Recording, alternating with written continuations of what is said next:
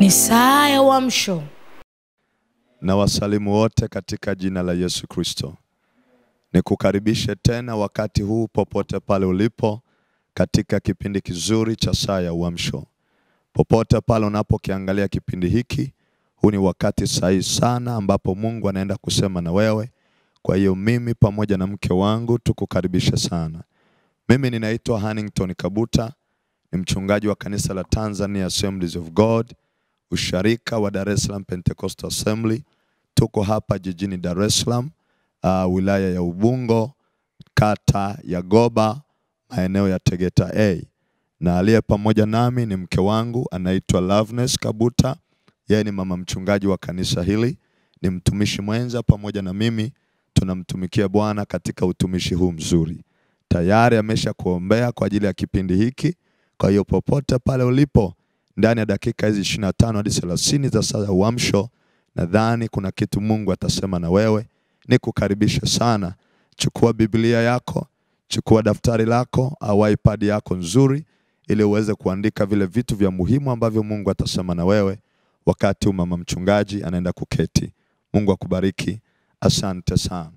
Tayari tumeshaomba, na kipindi hiki ni kipindi muhimu sana ambacho Mungu anasema na sisi juu ya mada mbalimbali zinazohusiana na mada moja kuu ya uamsho wa Roho Mtakatifu. Na katika kipindi hiki kizuri, ninatambua kabisa watumishi wenzangu mbalimbali walionitangulia wameshazungumza juu ya mada ndogo ndogo nyingi zinazohusiana na mada moja kuu ya uamsho.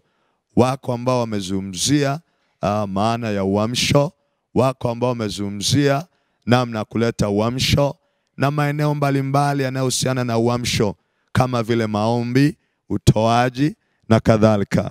Kipekee mimi Kabuta, mchana na siku ya leo katika kipindi hiki nitakuletea ujumbe unaosema matokeo ya uamsho. Matokeo ya uamsho.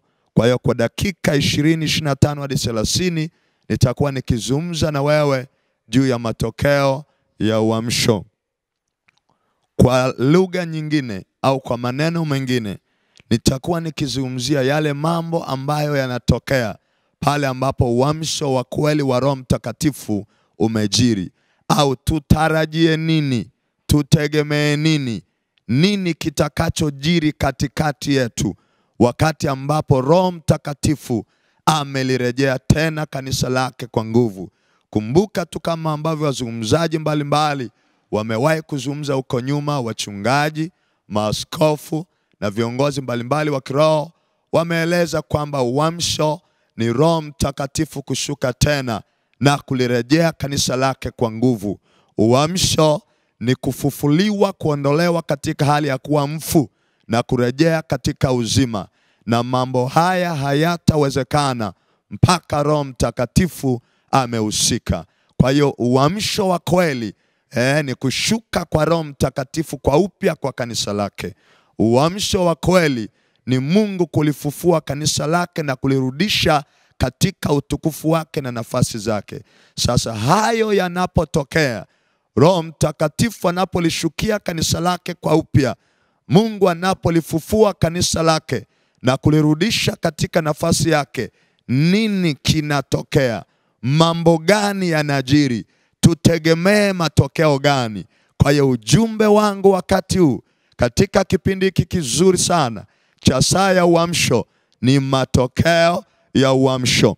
Na nitasoma mistari kadhaa, lakini mingi tutaitoa katika kitabu cha Matendo ya Mitume, ambapo ni kitabu mama sana katika karne hii, katika majira haya ambao tunamtaka Bwana pamoja na nguvu zake. Nikukumbushe tu kwa kifupi kwamba kitabu cha Matendo ya Mitume kiliandikwa na mwandishi mkuu Roho Mtakatifu kupitia mtumishi mmoja aliyeitwa Dr. Luka. Luka daktari au tabibu, alikuwa mwinjilisti mzuri, alikuwa mwanatheolojia mzuri, alikuwa tabibu mzuri, alikuwa mwanahistoria mzuri na mwandishi mzuri. Na Mungu Roho Mtakatifu akamtumia kwa wakati wake kuyaandika mambo yaliyotokea kwa kipindi kile cha karne ya kwanza ya kanisa. Kitabu hiki kiliandikwa kwenye mwaka wa 63 hadi 65 baada ya Kristo. Na wakati kinaandikwa kitabu hiki, tayari kanisa lilikuwa lina miaka kama 30 au miongo mitatu kwa ujumla. Kwa hiyo mambo yote yaliyoandikwa katika kitabu cha Matendo ya Mitume kuanzia sura ya 1 hadi 28 ni nukuu au ni mambo yaliyotokea ndani ya kipindi cha miaka 30. Kipindi kile Roho Mtakatifu alishuka kwa nguvu, akalifunika kanisa lake, akatembea na wale watu kwa nguvu, na kuna mambo yalitokea. Na kama sisi leo tunataka uamsho uturejee tena, lazima kitabu cha Matendo ya Mitume kirudishwe tena kazini. Na kama tunataka Mungu aturudie kwa upya tena, lazima kitabu hiki tukihubiri, tukiishi na tukitendee kazi. Hivyo basi, kitabu hiki pia kinaeleza matokeo kadhaa ambayo yanakwepo katikati ya jamii pale ambapo uamsho wa Roho Mtakatifu unakuwa umetokea. Nitazungumza mambo matano tu au manne kati ya mengi tulionayo. Lakini jambo la kwanza au matokeo haya ya uamsho, jambo la kwanza, pale uamsho wa kweli unapotokea, cha kwanza kabisa kinachotokea ni ukuaji wa kanisa, church growth, ukuaji wa kanisa au kanisa kukua na kuongezeka. Kwa hiyo matokeo yako mengi, lakini mimi nimeona nianze na jambo hili la kwanza, ambalo sio la kwanza kwa umuhimu, hapana, bali chochote nitakachokitaja ni cha umuhimu. Kwa hiyo jambo la kwanza, rafiki unayenisikiliza, tunalolitarajia ambalo litatokea pale ambapo Roho Mtakatifu ataachilia uamsho wake tena kwa jamii yetu ya Tanzania au Afrika yote au ulimwengu kwa ujumla, cha kwanza kabisa tutakachokiona ni ukuaji wa kanisa katika maeneo yote. Ukuaji wa kanisa katika maeneo yote.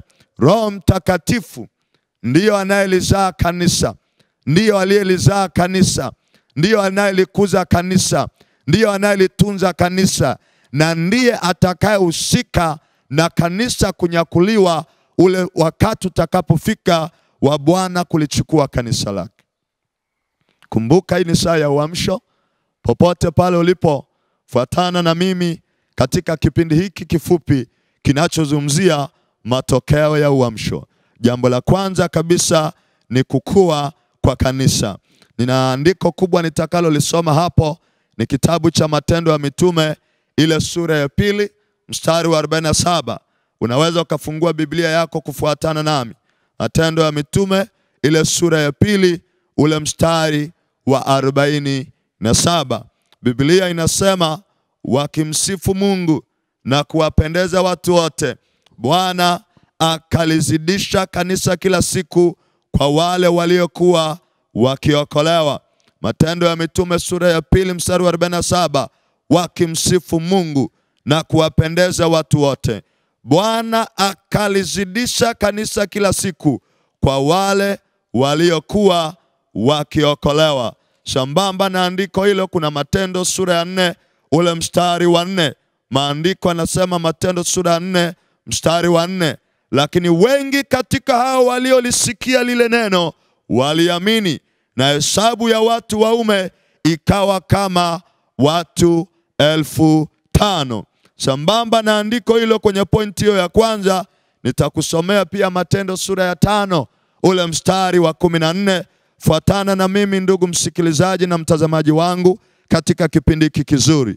Matendo ya Mitume sura ya 5 mstari wa 14. Walioamini wakazidi kuongezeka kwa Bwana, wengi wanaume kwa wanawake. Walioamini wakazidi kuongezeka kwa Bwana, wengi wanaume na wanawake. Bwana Yesu asifiwe sana. Jambo la kwanza linalotokea uamsho wa Roho Mtakatifu unapoijia dunia ni kanisa kukua na kuongezeka. Kanisa kukua na kuongezeka. Matendo ya Mitume sura ya 2 mstari wa 47 unazungumza uamsho uliotokea pale Yerusalemu. Roho Mtakatifu alishuka wakati ule mwaka 30 mpaka 33. Maandiko yanatuambia hata ilipotimia siku ya Pentecost, walikuwako wote mahali pamoja. Kukawatokea ghafla upepo pamoja na moto ukaijaza ile nyumba waliokuwa wamekaa, lakini ndimi zilizogawanyikana zikawakalia kila mmoja wao. Hatimaye wote wakajazwa Roho Mtakatifu na wakaanza kunena kwa lugha ya Roho Mtakatifu. Hivyo watu wengi walioko maeneo yale wakazunguka, wakaja wakiangalia yale yaliyotokea. Maandiko yanatuambia katika sura ya 2 ya kitabu kipendwa cha Matendo ya Mitume, wale watu waliokuwa wanashangaa nje ya nyumba ya ibada wakahubiriwa na Petro, na katikati ya wale maelfu, maandiko yanatuambia watu 3,000 wakaokoka kwa wakati ule, wakaongezeka, na kanisa la Bwana likakuwa na idadi ya watu ikawa kubwa zaidi, kutoka watu 120 mpaka 3,000 na kitu. Jamani, Bwana Yesu asifiwe. Jamani, Bwana Yesu asifiwe. Jambo la kwanza kabisa linalotokea baada ya Roho Mtakatifu kuijilia tena dunia na uamsho kuikamata dunia kwa upya, lazima tutaona matokeo chanya ya kanisa kuongezeka, kanisa kukua na kuimarika. Lakini ninapoongea hivi, huenda kuna mwanazuoni mmoja huko unanisikiliza, unasema, je, ukuaji wa kanisa ni habari tu ya idadi ya watu kuongezeka? Jibu ni hapana. Kanisa linapokuwa linakuwa katika maeneo mbalimbali. Wengi leo tunatazama ukuaji wa kanisa kwa habari ya idadi tu ya watu. Hatutazami ukuaji wa kanisa kwa idadi ya watu peke yake. Ukuaji wa kanisa una maeneo mengi sana mapana. Kuna ukuaji wa kanisa kiidadi, numerical growth. Kanisa lilikuwa na watu 120. Baadaye Matendo ya Mitume natuambia wakaenda 3,000 na kitu. Unaposoma sura ya 4 wakaongezeka wakafika 5,000 na kitu. Unaposoma sura ile ya 5, mwandishi anafika mahali hawezi kutaja tena idadi kamili. Anasema tuna watu wakawa wakiongezeka wengi wakimwamini Bwana Yesu na kuongeza idadi ya waaminio katika mwili wa Kristo. Kwa hiyo eneo mojawapo la ukuaji wa kanisa ni kiidadi. Na kanisa lolote lililo hai, wewe mchungaji unayenisikiliza, wewe mwalimu unayenisikiliza, wewe mtumishi unayenisikiliza, ukuaji wa kanisa eneo la kwanza kabisa tunaupima kiidadi. Lazima washirika waongezeke, na wanaongezeka kwa kumwamini Yesu, kwa kutakaswa dhambi zao, kwa kuondolewa uovu wao, kwa kubatizwa na kuwa wana wa Mungu kweli kweli. Hawajiungi tu kanisani na kuwa washirika, lakini hawana Yesu ndani yao. Kwa hiyo kanisa linakuwa kiidadi kwa watu kuokoka. Kanisa linakuwa kiroho, kiuthamani. Kanisa linakuwa kiroho. Kukua kiroho tunamaanisha kukua katika tunda la Roho, kukua katika kulifahamu neno, kukua katika mahusiano bora na Mungu, kukua katika kumfanania Kristo. Na kila ukuaji una namna yake ya kusababisha. Mfano, ukuaji wa kiidadi, tutafanya sana uinjilisti, tutafanya sana umisheni, tutafanya mambo mengi. Lakini ukuaji wa kiroho, hakuna namna nyingine zaidi ya mafundisho na kutendea kazi mafundisho. Hebu kama unanielewa sema tena amina. Sema tena amina. Lakini kanisa linakuwa kijiografia pia. Mmepanda kanisa. Mimi ni mchungaji wa kanisa la Tanzania Assemblies of God, usharika wa Dar es Salaam Pentecostal Assembly Goba. Ili tujue kanisa hili linakuwa, Roho Mtakatifu atakapotusukia kivingine, uamsho utakapotokea, lazima kanisa hili liondoke likapande matawi mapya katika maeneo kadha wa kadha. Tutaenda kusini, tutaenda kaskazini, tutaenda mashariki, tutaenda magharibi, tutahubiri injili, tutanunua maeneo na kupanda makanisa mapya kila mahali, kuhakikisha watu wanafikiwa na injili. Na kanisa lolote ambalo alihubiri injili, hilo sio kanisa hai. Kanisa lolote lisilofikia watu, hilo sio kanisa hai. Kanisa lolote lisilopeleka injili kwa watu ambao hawajafikiwa na injili, halifanyi utume wake sawa sawa. Tunayoyaona leo, kanisa kutulia mahali pamoja miaka nenda rudi bila kuwa na kuzaa makanisa mapya, matawi mapya, ni hali ya kupoa kwa kanisa. Haikuwa hivi tangu awali. Roho Mtakatifu alivyoshuka Yerusalemu, walienda wakaikamata Samaria, walienda wakaikamata Yudea, walienda wakaikamata Rumi. Baadaye safari za kimisheni zikaanza. Tunapoona nyaraka za Paulo kwa Warumi, kwa Wagalatia, kwa Wakorinto, kwa Watesalonike, kwa Waefeso, ni makanisa mapya yaliyozaliwa kutokana na swala zima la uamsho uliotokea katikati yao. Namuomba Mungu kama aishivyo yeye mwenyewe, ya kwamba alirejee kanisa lake kwa upya, akatujaze na nguvu zake tena. Ule moto wa uamsho ukatukamate. Kanisa la Bwana likakuwa na kuongezeka, sio kiidadi tu, sio kiroho tu, lakini na kijiografia pia. Tukayafikie maeneo ambayo bado hayajafikiwa. Na wewe kama ni mdau wa injili unanisikia, hebu sema amina tena nikusikie. Sema tena amina. Lakini kanisa linapoendelea kukua katika jambo hili la kwanza, kanisa pia linakuwa kiutamaduni. Kukua kiutamaduni ni kuweza kucontain, kuwapokea watu wa jamii mbalimbali. Wanaume kwa wanawake wawepo kanisani, wasomi kwa wasiosoma wawepo kanisani, watu wa rika zote, watu wa jinsia zote, watu wa makabila yote, na wao waokoke wamfahamu Yesu kweli kweli, wawe sehemu ya kanisa katika mwili wa Kristo. Biblia nilionayo hii hapa inaniambia habari ya mambo mengi yaliyojiri katika kitabu cha Matendo ya Mitume. Moja ya jambo ambalo tunaliona wakati Roho Mtakatifu ameshuka ile siku ya Pentecost, mambo mengi yalitokea, lakini tunaliona jambo lingine ambalo lilitokea katika ukuaji wa kanisa. Maandiko yanatuambia katika Matendo sura ya 6, kanisa likaanza kuwa na Wayahudi ambao ni chotara, Wayahudi wa Kiyunani na Wayahudi wa Kiebrania, wote wakawa sehemu ya kanisa. Lakini Luka anatuambia habari ya wanawake waliookoka, anasema wengi sio wachache. Kanisa lina wanaume na wanawake, kanisa lina Wayahudi wa Kiebrania na Kiyunani. Lakini Luka mwenyewe aliyeandika kitabu cha Matendo ya Mitume ndio mwandishi pekee asiye Myahudi katika Biblia hii. Nini ninachotaka kusema? Uamsho wa kweli utakapotujilia kwa upya, kanisa litakuwa na kuongezeka kijiografia, kiroho, kiidadi na kiutamaduni. Leo makanisa yetu mengi yana shida. Idadi kubwa wanawake ndio wamejaa. Sasa naelewa kwamba idadi ya wanawake katikati ya jamii ni kubwa. Naelewa ya kwamba mioyo ya wanawake katika kulipokea neno ina nafasi ya tofauti. Lakini bado hii sio sababu ya sisi kuhalalisha kutokuwepo kwa wanaume kanisani. Bado hii sio sababu ya sisi kuhalalisha kutokuwepo kwa vijana wenye nguvu makanisani. Bado hiyo sio sababu ya sisi kuhalalisha kutokuwepo kwa wasomi na watu wa kalibas mbalimbali makanisani mwetu. Tunauhitaji uamsho wa Roho Mtakatifu.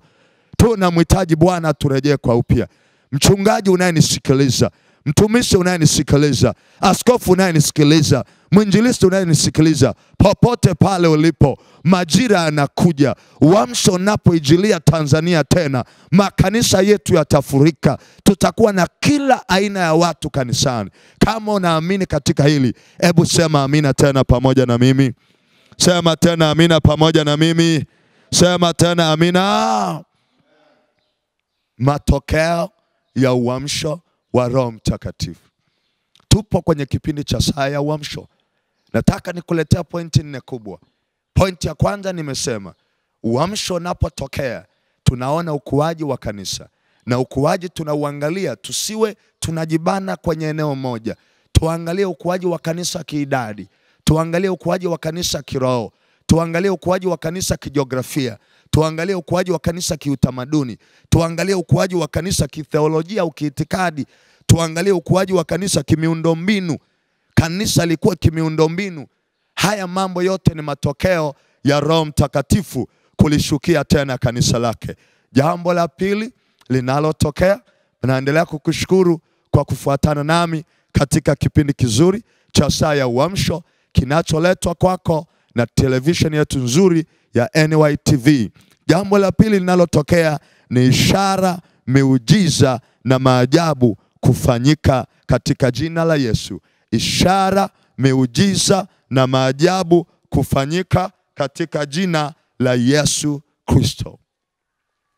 Rafiki unayenisikiliza wakati huu, tutarajie nini baada ya uamsho kutujilia?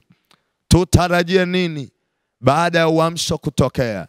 Jambo la pili, ishara nyingi, miujiza mingi, maajabu mengi yatatendeka katika jina la Yesu Kristo. Ninayo maandiko mengi, lakini kwa hapa nitakuletea mawili tu. Matendo sura ya 2 ule mstari wa 43 pamoja na Matendo sura ya 5 mstari wa 12 mpaka 16. Matendo sura ya 2 mstari ule wa 43, Biblia inasema kila mtu akaingiwa na hofu, ajabu nyingi na ishara zikafanywa na mitume. Matendo sura ya 2 mstari ule wa 43, kila mtu akaingiwa na hofu, ajabu nyingi na ishara zikafanywa na mitume. Twende tena pamoja na mimi kitabu cha Matendo ya Mitume sura ya 5 mstari wa 12 hadi 16. Kwa nini tunatumia sana kitabu cha Matendo? Najua vitu hivi viko sehemu nyingi, lakini natumia zaidi kitabu cha Matendo kwa sababu ni kitabu mfano kinachoonyesha mambo yaliyojiri kwa wenzetu wa karne ya kwanza walipotembelewa na uamsho mkuu sana wa Roho Mtakatifu. Mstari wa 12 unasema mpaka 16. Na kwa mikono ya mitume zikafanyika ishara na maajabu mengi katika watu, nao wote walikuwako kwa nia moja katika ukumbi wa Suleiman, na katika wote wengine hapana hata mmoja aliyethubutu kuambatana nao, ila watu waliwaadhimisha. Walioamini wakazidi kuongezeka kwa Bwana, wengi wanaume na wanawake. Hata ikawa katika njia kuu hutoa nje wagonjwa na kuwaweka juu ya majamvi na magodoro, ili Petro akija, ngawa kivuli chake kimwangukie mojawapo wao. Nayo makutano ya watu wa miji iliyoko kando kando ya Yerusalemu wakakutanika, wakileta wagonjwa nao walioudhiwa na pepo wachafu, nao wote wakaponywa. Na wote tuseme amen. Bwana Yesu asifiwe sana. Ishara, miujiza na maajabu ni moja ya kweli ambayo haifichiki wakati wa uamsho wa kweli. Tunapodai leo kuna uamsho, tunapodai Roho Mtakatifu ametutembelea, tunapodai ya kwamba uamsho wa Roho Mtakatifu umetujilia, moja ya eneo la kuliangalia kweli kweli ni eneo la miujiza, eneo la ishara, eneo la maajabu, matendo makuu ya Mungu kutokea katikati yetu. Tunapozungumzia miujiza ni mambo yasiyowezekana kibinadamu, mambo makuu ya kimungu, mambo matukufu yanayomwadhimisha Bwana, mambo ambayo level zetu za elimu haziwezi kuyafanya, mambo ambayo uchumi wetu, umaarufu wetu, hadhi zetu na chochote cha kibinadamu tulichonacho hakitaweza kufanya, isipokuwa Mungu mwenyewe kwa nguvu za Roho wake Mtakatifu. Na wote tuseme tena amina. Ishara, miujiza na maajabu. Na ili haya mambo yatendeke, lazima kanisa liwe na nguvu za Mungu. Unaposoma Matendo sura ya 5, unaposoma Matendo sura ya 2, unaposoma safari za kimishonari za Paulo, tunaona miujiza mingi. Vipofu wanaona kimiujiza, viziwi wanaponywa kimiujiza, viwete wanatembea kimiujiza. Tunatarajia mambo haya kutokea katikati yetu. Na ndio maana kanisa la Tanzania, Afrika na dunia kwa sasa, wote tunaitia uamsho wa kweli wa Roho Mtakatifu utujilie. Maana huo ukitujilia, basi tunatarajia kwamba ishara, miujiza, maajabu, mambo makuu yasiyo ya kawaida yatatendeka. Hiyo ndiyo imani yetu. Na mimi namwamini Bwana. Wa kutumiwa ni wewe unayenisikiliza, wa kutumiwa ni wewe unayenitazama, wa kutumiwa ni wewe ulioko hapo. popote unaponisikiliza wakati huu kupitia kipindi hiki cha saa ya uamsho, na kuletea neno la Bwana kutoka kanisa la Tanzania Assemblies of God hapa Goba, usharika wa Dar es Salaam Pentecostal Assembly, nasema ya kwamba Mungu anapohitaji watu wa kuwatumia, wewe na mimi ni watu ambao tunaweza kutumiwa na Bwana. Hebu sema amina tena kama unaamini jambo hilo. Hallelujah. Hallelujah. Na muamini Bwana anaenda kuinua watu. Yeye ambaye aliwatumia kina Moses Kolola kwa nyakati zao, anaweza kutumia vijana wa kiume na wa kike kwa nyakati zetu. Yeye ambaye aliwatumia kina mzee wetu Emmanuel Lazaro kwa wakati wake, anaweza kuwatumia wanaume na wanawake kwa nyakati zetu.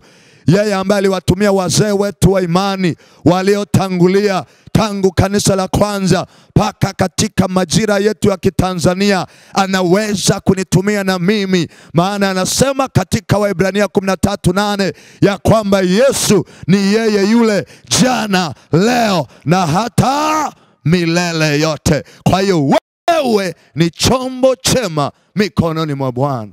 Hallelujah. Hallelujah. Hallelujah. Hallelujah. Nimemwona Mungu akifanya mambo mengi, lakini namwamini Mungu kwa mambo makubwa zaidi. Kwa wakati fulani nilikuwepo nikiwa mchungaji katika sehemu fulani za Central Africa na West Africa, Afrika Magharibi na Afrika ya Kati, nikiwa natumika na kanisa la Tanzania Assemblies of God. Na mimi ni mtu ninayependa historia ya kanisa. Nikaanza kufuatilia historia ya kanisa pale nchini Cameroon. Nikaanza kufuatilia historia ya kanisa pale nchini Nigeria. Wakati nafuatilia nikakutana na kisa cha ndugu mmoja anaitwa Benson Dahoza. Wewe kama ni mfuatiliaji mzuri wa historia ya kanisa, utakuwa na mfahamu pale nchini Nigeria. Huyu ni baba wa kiroho wa watu wengi sana. Nikaa nafuatilia utumishi wake na jinsi ambavyo Mungu amemtumia, na rekodi au historia inaonyesha alifanya mambo makubwa sana kwa uwezo wa Mungu. Na nikitamka mambo mengine hapa, mtazamaji wangu, naweza kusema kwamba nadanganya, lakini nazungumza vitu ambavyo ni halisi, vilitokea, na yazungumza haya utiwe moyo. Hamasa yako ya kutafuta uamsho uongezeke, kwa sababu hamasa yetu ikiwa halisi na tukijitoa zaidi, uamsho utakaposhuka, kuna mambo makubwa yatatendeka katikati yetu. Jamii nzima itajua ya kwamba hakika Mungu ametushukia. Bwana Yesu asifiwe sana. Nikawa najaribu tu kuangalia vitu vilivyofanyika. Benson Dahoza alikuwa anafanya miujiza ambayo leo tunaita miujiza nadra. Moja ya miujiza ambayo ilikuwa inatendeka kwenye huduma yake wakati ule Pentecost ndio umeshika kasi pale Nigeria, ni moja ya miujiza ilikuwa ni kufufua wafu waliokufa. Watu waliokufa tayari, yani wafu wanafufuliwa. Aliombea watu wengi mara kadhaa tangu enzi za ujana wake, wakarejea kwenye uzima. Haya mambo leo ni adimu sana kwetu. Hii ni ishara ya kanisa kutokuwa kwenye zamu yake vizuri. Miujiza mingine ambayo ilitendeka kwenye huduma yake ni pamoja na mambo mazito ambayo haelezeki. Historia inaonyesha siku moja alikuwa yuko kwenye project ya ujenzi, mradi wa ujenzi. Kama haikuwa anajenga chuo kikuu, alikuwa anajenga kanisa. Wanahistoria wanasema kwamba mafundi wakaanguka, mmoja akaanguka kutoka juu akashuka mpaka chini. Alipofika chini akawa amefariki tayari, ubongo kule kila kitu kimeparaganyika. Wale mafundi wakampigia mzee, popote ulipokimbia huku site tayari mambo yameharibika.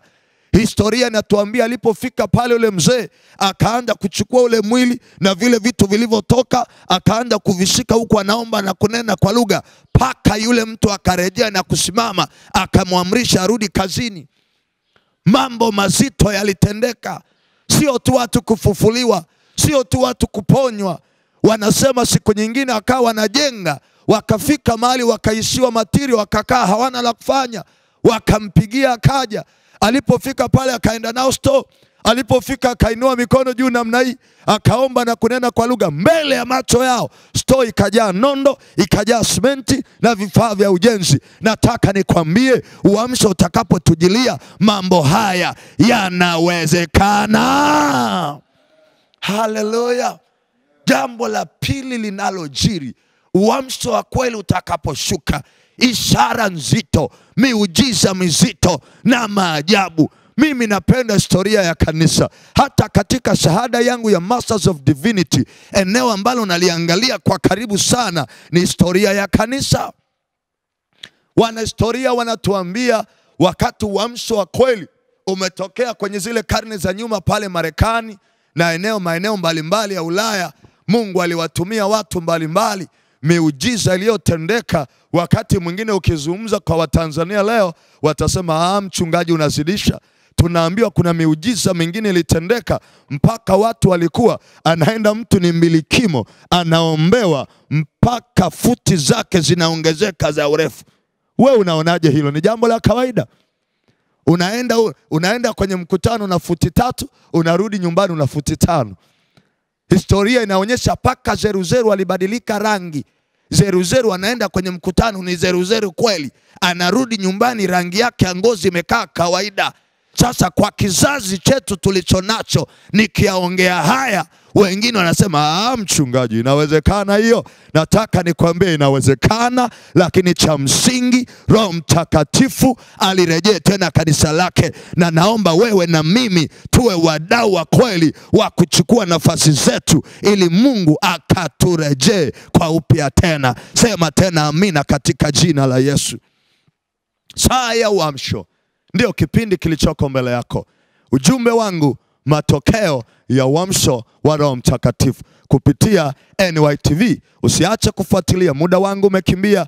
Kwa dakika hizi 3-4-5 zilizobaki nikuletee pointi 2 za mwisho. Mambo gani yanayotokea uamsho wa Roho Mtakatifu kiwa kazini? La kwanza, kanisa linakuwa na kuongezeka katika maeneo mbalimbali, sitarudia. Jambo la pili, ishara, miujiza na maajabu inatendeka kwa namna isiyokuwa ya kawaida, lakini utukufu wote unamrudia Bwana Yesu. Jambo la tatu linalotokea, kanisa linapata kibali na heshima. Kanisa linapata kibali na heshima. Yaani kanisa linakuwa makimbilio ya watu. Watu wote wanalipenda kanisa na kulifurahia kanisa.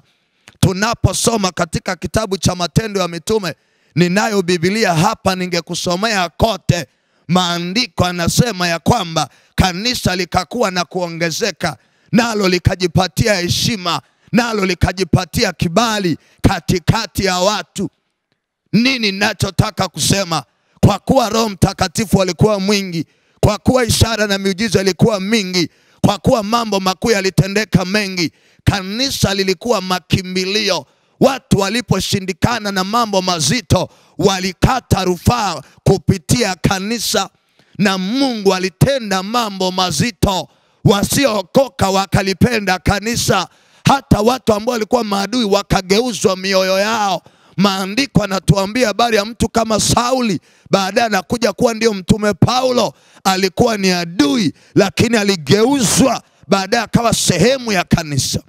Nini ninachokisema kwako wakati huu? Ni kwamba kanisa linapopata uamsho, majira ya uamsho yanapotokea, Roho Mtakatifu anapolirudia kanisa lake, moja ya jambo linalotokea katikati yetu ni kwamba kanisa linapata kibali. Kanisa lililo na Roho Mtakatifu kweli kweli linakuwa kimbilio la watu, wanafanya sehemu ya kukata rufaa. Hata na leo, ili kanisa lipate kibali katika jamii, ni lazima Roho Mtakatifu apewe nafasi yake. Ni lazima uamsho wa kweli wa Roho Mtakatifu ukamate tena dunia. Na naamini nyakati hizo zipo na zimeanza tayari. Kuna upepo fulani tunauona, kuna wimbi fulani la Roho Mtakatifu linaloijia Tanzania, linaloijia Afrika Mashariki, linaloijia Afrika yote, linaloijia ulimwengu wote. Na kama Mungu aishivyo, macho yetu na masikio yetu yatashuhudia mambo haya. Huenda na wewe msikilizaji na mtazamaji mzuri wa kipindi hiki cha Saa ya Uamsho kupitia NYTV utakuwa sehemu ya uamsho huu. Kama unaamini hayo, sema tena amen. Jambo